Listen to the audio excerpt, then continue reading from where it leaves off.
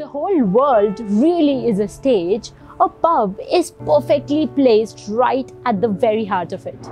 These pubs have been places of inspiration for London's famous figures, including authors like Chaucer, Shakespeare, and Dickens.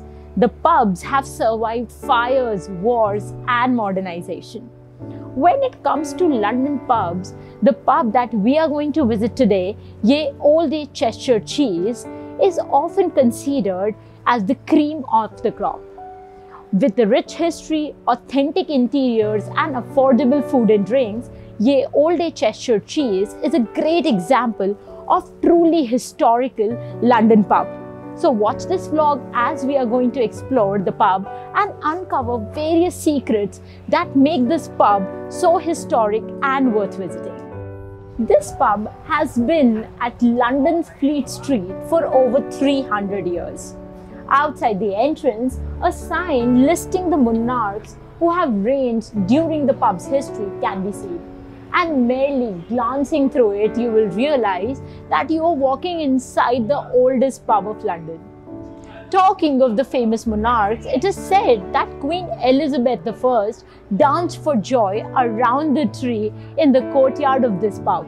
Another interesting thing about this pub is that it is the first new building to be built following the Great Fire of London, which destroyed most of the city in 1666. It was rebuilt by Christopher Wren shortly after the fire in 1666 as the place where the men working under his charge who were rebuilding the city could find a meal and a pint after a long, hard day.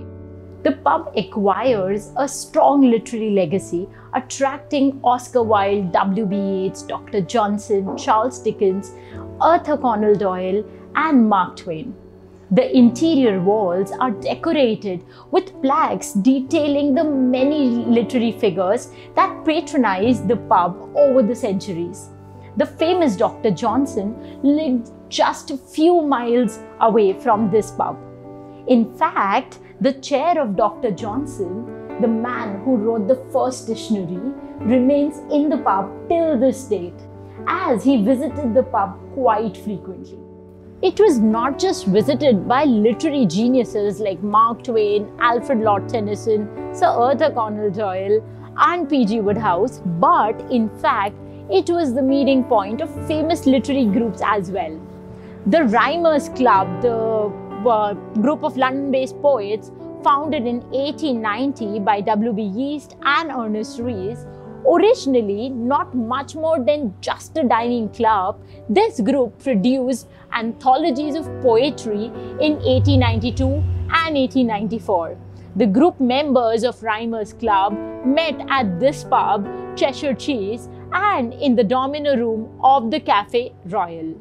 By the way, let me know in the comment section below all the other members of Rhymer Club that you know of. Famous among the authors, it is not surprising that this pub has been alluded to and downright mentioned in several classic stories. In Agatha Christie's $1 Million Bond Robbery, Detective Hercule Poirot dines with a client at the Cheshire Cheese. Louis Stevenson mentions the Cheshire Cheese pub in his work The Dynamiter.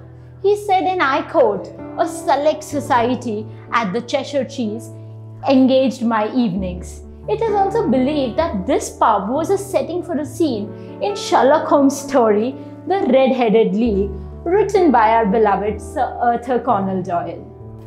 Charles Dickens was also known to visit this place frequently, and it was famously alluded to in Dickens' A Tale of Two Cities. In the novel, it is the first place Charles Downey visits to get a simple supper and a few fine wines after escaping trial for high treason at the Old Bailey. Do you know that Tale of Two Cities was in part an inspiration for the American children's book The Cheshire Cheese Cat by Carmen Deedy and Ramble Wright? The novel takes place at the Ye Olde Cheshire Cheese pub and centers around a cheese-loving cat named Skinny and a mouse named Pip. This cat despises the thought of eating mouse. The book opens with the line, "He was the best of Toms, he was the worst of Toms." It's a parody, of course, on The Tale of Two Cities. We also find Charles Dickens making an appearance in this book. The entrance to the pub is situated in a narrow alleyway and is easy to miss. Yet, once inside, visitors will realize that the pub occupies a lot of floor space and numerous bars and gloomy rooms. It is upon entering the pub that you realize that the pub is larger than it appears from the outside. In fact, the pub is a delightful labyrinth of different rooms: front bar, chop house restaurant, Cheshire bar, cellar bar, Williams room and Johnson's bar, to name but a few. In the bar room, outside you will find posted plaques of famous people who were regular visitors of this pub. The pub has a homely open fire and a true traditional feel. There is a lack of natural light which makes you quickly forget that there's a world outside the pub. On one hand, you will find the entire pub is panelled in wood, dating back to the 18th century.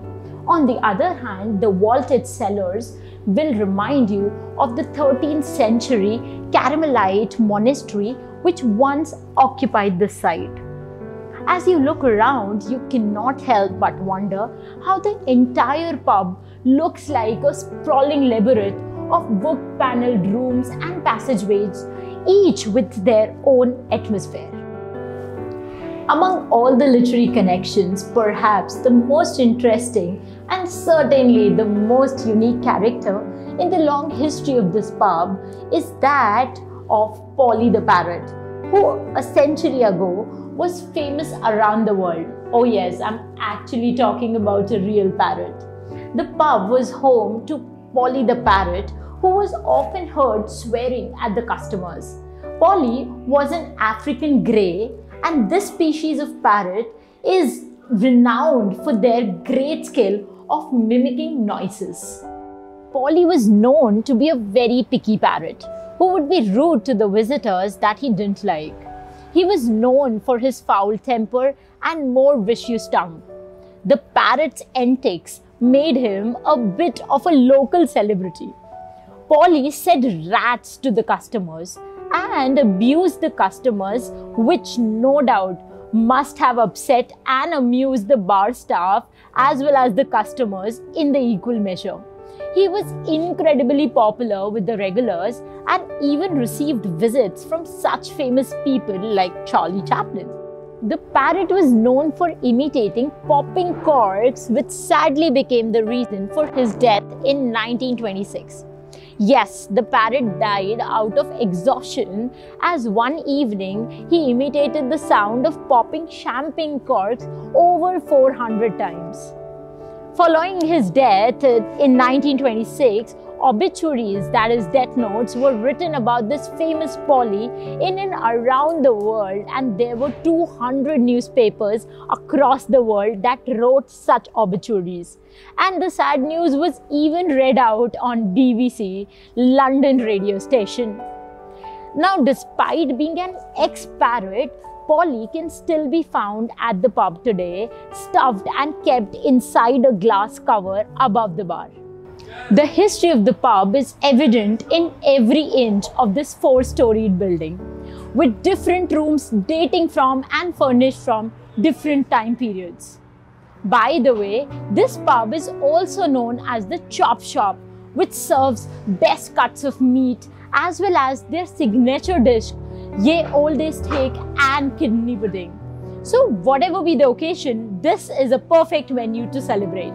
So if you ever decide to visit London, don't forget to grab yourself a proper pint and explore this beautiful pub where you will find yourself walking on the footsteps of the great literary authors. So with that tipsy note, I would like to take your leave. That's it from my side for this video lecture. I'll meet you very soon in the next video lecture. Till the time we meet next, happy learning, keep loving literature and stay tuned to arpitakarwa.com.